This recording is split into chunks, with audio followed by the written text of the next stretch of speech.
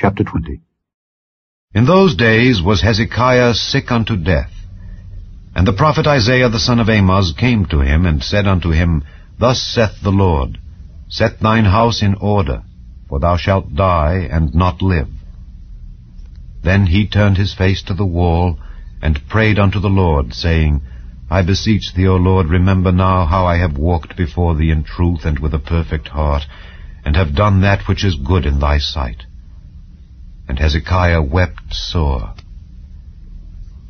And it came to pass, afore Isaiah was gone out into the middle court, that the word of the Lord came to him, saying, Turn again, and tell Hezekiah the captain of my people, Thus saith the Lord, the God of David thy father, I have heard thy prayer, I have seen thy tears. Behold, I will heal thee. On the third day thou shalt go up unto the house of the Lord. And I will add unto thy days 15 years, and I will deliver thee and this city out of the hand of the king of Assyria, and I will defend this city for mine own sake, and for my servant David's sake. And Isaiah said, Take a lump of figs. And they took and laid it on the boil, and he recovered. And Hezekiah said unto Isaiah, What shall be the sign that the Lord will heal me, and that I shall go up into the house of the Lord the third day?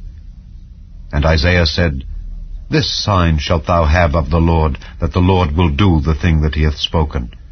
Shall the shadow go forward 10 degrees, or go back 10 degrees? And Hezekiah answered, It is a light thing for the shadow to go down 10 degrees.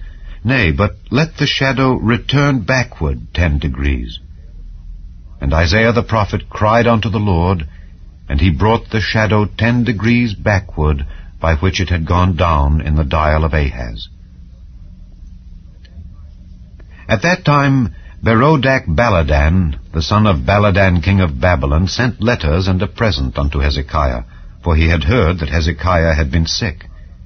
And Hezekiah hearkened unto them, and showed them all the house of his precious things, the silver and the gold, and the spices and the precious ointment, and all the house of his armor, and all that was found in his treasures.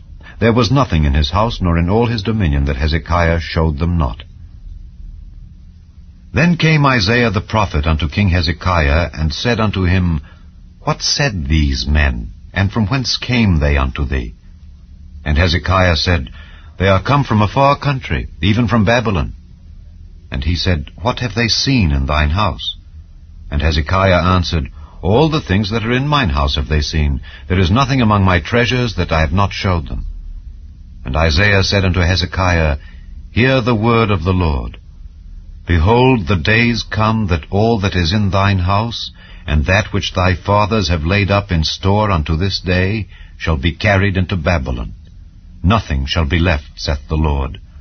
And of thy sons that shall issue from thee, which thou shalt beget, shall they take away, and they shall be eunuchs in the palace of the king of Babylon. Then said Hezekiah unto Isaiah, Good is the word of the Lord which thou hast spoken.